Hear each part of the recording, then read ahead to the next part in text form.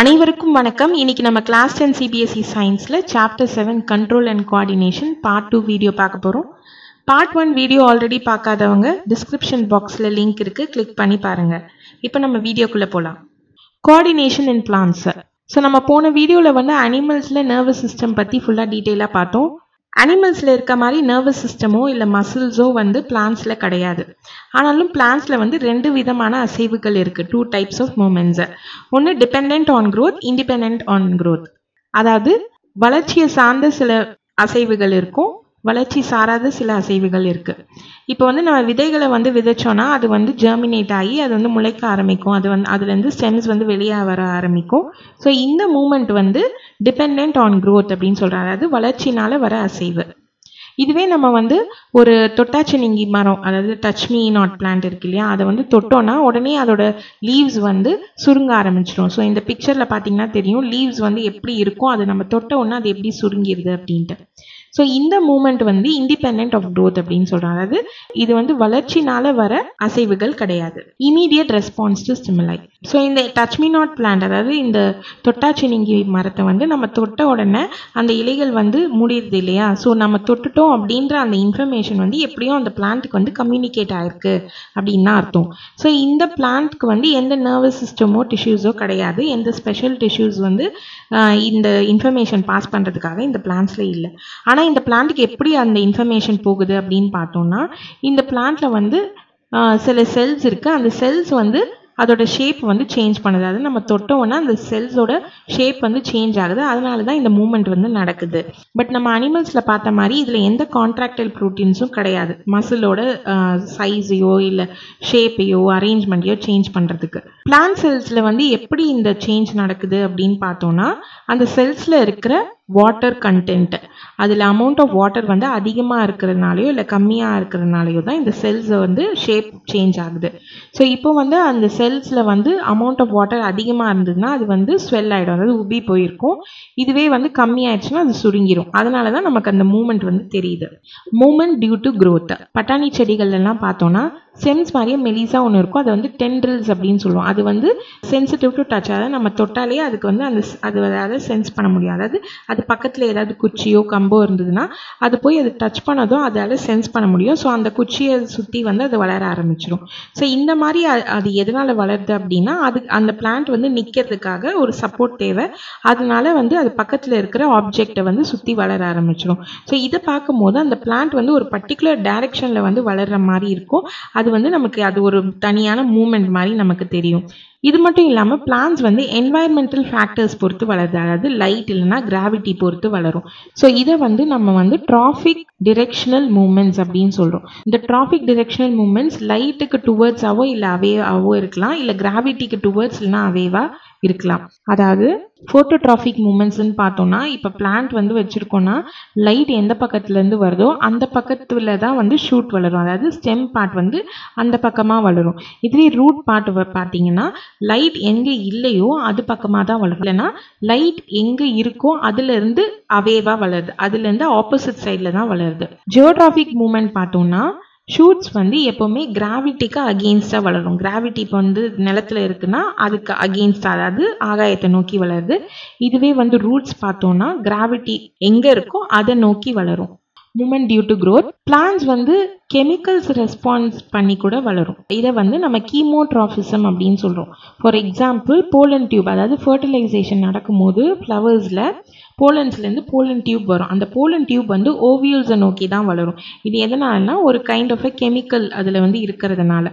இந்த kind of ரெஸ்பான்ஸை வந்து நம்ம கீமோட்ராபிசம் அப்படின்னு சொல்கிறோம். இந்த கைண்ட் ஆஃப் மூமெண்ட்டை கீமோட்ராபிசம் அப்படின்னு சொல்கிறோம். Moment due to growth is very slow, அதாவது வளர்ச்சினால ஏற்படுற இந்த அசைவுகள் வந்து ரொம்ப ஸ்லோவாக இருக்கும், டக்குன்னு நடந்துடாது. அனிமல் பாடிஸில் பார்த்தோன்னா இந்த வளர்ச்சினால நடக்கிற அந்த மூமெண்ட்ஸ் வந்து ஒரு கண்ட்ரோல்டு டைரெக்ஷனில் தான் இருக்கும். இப்போ வந்து நமக்கே பார்த்தோன்னா கை விரல்கள் கை காலெல்லாம் வந்து ஒரு பர்டிகுலர் டைரெக்ஷனில் தான் வளரும், அது இஷ்டமாக அங்கங்கே வளராது. ஸோ இந்த கண்ட்ரோல்டு growth வந்து எப்போவுமே ஸ்லோவாக இருக்கலாம், இல்லைனா ஃபாஸ்ட்டாக இருக்கலாம். ஸோ ஒரு ஆர்கானிசம் வந்து ஒரு தூண்டுதலுக்கு ரெஸ்பாண்ட் பண்ணுறது வந்து ஃபாஸ்ட்டாக நடக்குது அப்படின்னா அந்த இன்ஃபர்மேஷன் வந்து ஃபாஸ்ட்டாக ட்ரான்ஸ்ஃபர் ஆகுது அப்படின்னு தான் அர்த்தம். ஸோ இந்த ஃபாஸ்ட்டாக ட்ரான்ஸ்ஃபர் ஆகுதுன்னா கண்டிப்பாக அங்கே வந்து ஒரு எலக்ட்ரிக்கல் இம்பல்ஸ் கிரியேட் ஆகுதுன்னு அர்த்தம். பட் இந்த எலக்ட்ரிக்கல் இம்பல்ஸ்லையும் சில லிமிடேஷன்ஸ் இருக்குது. அது என்ன லிமிடேஷன்ஸ்னு இப்போ பார்க்கலாம். ஸோ எலக்ட்ரிக்கல் இம்பல்சஸ் வந்து நம்ம ஆல்ரெடி போன வீடியோவில் பார்த்துருக்கோம். எலக்ட்ரிக்கல் இம்பல்ஸ்னால் என்ன, அது எங்கே க்ரியேட் ஆகுது, எப்படி ட்ராவல் ஆகுது எல்லாமே பார்த்துருக்கோம். இந்த எலக்ட்ரிக்கல் இம்பல்ஸ் வந்து நர்வஸ் டிஷ்யூவில் மட்டும்தான் நடக்குது. அதாவது நர்வஸ் டிஷ்யூவில் கனெக்ட் ஆகிருக்க செல்ஸில் மட்டும்தான் அது வந்து ரீச் ஆகுது. நியூரான்ஸில் மட்டும்தானே அது பாஸ் ஆகுது. ஆனால் மற்ற செல்ஸ்க்கு அது ரீச் ஆகலை. ஸோ இது ஒரு ட்ராபேக் இதில். அதே மாதிரி ஒரு செல் வந்து ஒரு எலக்ட்ரிக்கல் இம்பல்ஸை வந்து கிரியேட் பண்ணி அதை வந்து மற்ற செல்ஸ்க்கு வந்து பாஸ் பண்ணும் போது அந்த செல் வந்து திருப்பி கொஞ்சம் டைம் எடுத்துக்கும் இன்னொரு நியூ இம்பல்ஸை வந்து கிரியேட் பண்ணி டிரான்ஸ்மிட் பண்ணுறதுக்கு. ஏன்னா அதோட மெக்கானிசம் திருப்பி ரீசெட் ஆகி பழையபடி வந்ததுக்கு அப்புறம் தான் அது இன்னொரு எலக்ட்ரிக்கல் இம்பல்ஸை ஜென்ரேட் பண்ணி டிரான்ஸ்மிட் பண்ண முடியும். ஸோ இதுவும் ஒரு ட்ராபேக்கு. ஸோ இதுக்காக மல்டி செல்லுலார் ஆர்கானிசம், அதாவது பெரிய பெரிய உயிரினங்கள்லாம் ஒரு மெத்தட் வந்து, அதாவது ஒரு ப்ராசஸ் வந்து கைவசம் இருக்கும். அதை தான் கெமிக்கல் கம்யூனிகேஷன் அப்படின்னு சொல்கிறோம். ஸோ கெமிக்கல்ஸ் மூலியமாக கம்யூனிகேட் பண்ணுறது. ஸோ கெமிக்கல் கம்யூனிகேஷன்னா என்னன்னு பார்க்கலாம். எலக்ட்ரிக்கல் இம்பல்ஸ் தவிர்த்து சில கெமிக்கல் காம்பவுண்ட்ஸும் நம்ம பாடியில் வந்து ரிலீஸ் ஆகுது. அந்த கெமிக்கல் காம்பவுண்ட்ஸ் மூலயமா கம்யூனிகேஷன் வந்து ஒரு செல்லேருந்து இன்னொரு செல் பாஸ் ஆகுது. இது எப்படி நடக்குது அப்படின்னு பார்த்தோம்னா, இந்த கெமிக்கல்ஸ் வந்து ஒரு செல்லேருந்து இன்னொரு செல்லுக்கு டிஃப்யூஸ் ஆகுது. அது மூலியமா கம்யூனிகேஷன் பாஸ் ஆகுது. இந்த கெமிக்கல் காம்பவுண்ட்ஸ் வந்து ஒரு செல்லிலேருந்து சிந்தசைஸ் ஆகி வெளியே ரிலீஸ் ஆகும் போது மற்ற செல்ஸோட சர்ஃபேஸில் இதுக்காக ஸ்பெஷலாக மாலிக்யூல்ஸ் இருக்கும். ஸோ இந்த கெமிக்கல்ஸை வந்து அது டிடெக்ட் பண்ணி அது ரிசீவ் பண்ணிட்டு திருப்பியும் அதை வந்து மற்ற செல்ஸ்க்கு டிரான்ஸ்மிட் பண்ணும். இது வந்து ரொம்ப ஸ்லோவாக நடக்கிற ஒரு ப்ராசஸ் தான். ஆனால் எலக்ட்ரிக்கல் இம்பல்ஸ் மாதிரி இது ரொம்ப ஃபாஸ்ட்டாக நடக்காது. இருந்தாலும் இது வந்து எல்லா செல்லுக்கும் போய் ரீச் ஆகும். அதாவது நம்ம பாடியில் இருக்கிற ஈச் அண்ட் எவ்ரி செல்லுக்கும் இந்த இன்ஃபர்மேஷன் வந்து போய் கனெக்ட் ஆகும். இந்த கெமிக்கல் காம்பவுண்ட்ஸ் தான் நம்ம ஹார்மோன்ஸ் அப்படின்னு சொல்கிறோம். ஹார்மோன்ஸ்னால் என்னன்னு பார்க்கலாம். ஹார்மோன்ஸ்ன்றது வந்து பெரிய பெரிய உயிரினங்களில் இருக்கிற ஒரு கெமிக்கல் சப்ஸ்டன்ஸ். இதுவும் வந்து கண்ட்ரோல் அண்ட் கோஆர்டினேஷனில் ஹெல்ப்ஃபுல்லாக இருக்குது. ஸோ இந்த ஹார்மோன்ஸ் வந்து நிறைய வெரைட்டிஸில் இருக்குது. பிளான்ட்ஸ்லேயும் சரி அனிமல்ஸ்லேயும் சரி. பிளான்ட் ஹார்மோன்ஸ் பார்த்தோன்னா ஒரு ப்ராசஸ்க்கும் ஒரு தனித்தனி ஹார்மோன்ஸ் இருக்கும். அதாவது க்ரோத்துக்கு, டெவலப்மெண்ட்டுக்கு, அதே மாதிரி அது எந்த சூழ்நிலையில் இருக்கோ அதுக்கு ஏற்ற மாதிரி ரெஸ்பாண்ட் பண்ணக்கூடியதுக்கான ஹார்மோன்ஸ். இது மாதிரி ஒன்றுத்துக்கும் தனித்தனியாக இருக்குது. ஸோ இந்த ஹார்மோன்ஸ் வந்து எங்கே ப்ரொடியூஸ் ஆகுதோ அங்கே இல்லாமல் வேற ஒரு பிளேஸ்க்கு போய் ஈஸியாக வந்து அதால் ஆக்ட் பண்ண முடியும். ஸோ இந்த ஹார்மோன்ஸ் வந்து ஈஸியாக டிஃப்யூஸ் ஆகக்கூடிய ஒரு கெமிக்கல்ஸ். பிளான்ட்ஸில் இருக்க ஹார்மோன்ஸ் என்னென்னு பார்க்கலாம். பிளான்ட்ஸ் வந்து லைட்டை டிடெக்ட் பண்ணும் போது அந்த பிளான்ட்ல இருக்கிற டிப்ஸில் வந்துட்டு ஆக்சின் அப்படின்ற ஒரு ஹார்மோன் வந்து ப்ரொடியூஸ் ஆகுது. அதோட ஷூட் டிப்ஸில் வந்து ஆக்சின் வந்து ப்ரொடியூஸ் ஆகுது.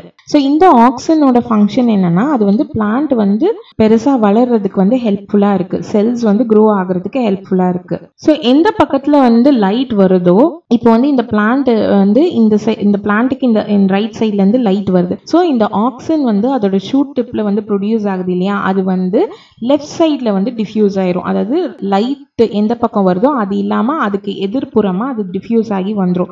ஸோ எந்த பக்கம் ஷேடு இருக்கோ அந்த பக்கம் நிறைய ஆக்சின் இருக்கும். ஸோ நிறைய ஆக்சின் எங்கே இருக்கோ அந்த பக்கம் வளர்ச்சி இருக்கும். அதாவது லைட் பக்கம் தான் வந்து நமக்கு பிளான்ட் வளர்ந்து வளையிற மாதிரி இருக்கும். ஆனால் ஆக்சுவலாக க்ரோத் வந்து எந்த பக்கம் ஷேடு இருக்கோ அந்த பக்கம் தான் வளரும். அதனால் இந்த பிளான்ட் வந்து இந்த சைடு நிறைய வளர்றதுனால அப்படி வளைஞ்ச மாதிரி, லைட் பக்கம் வளைஞ்ச மாதிரி நமக்கு தெரியுது. நெக்ஸ்ட் ஜிப்ரெலின்ஸ் அப்படின்னு ஒரு ஹார்மோன் இருக்கு பிளான்ட்ல. இதுவும் ஆக்சின் மாதிரி தான் பிளான்ட்டோட க்ரோத்துக்கு ஹெல்ப்ஃபுல்லாக இருக்கு.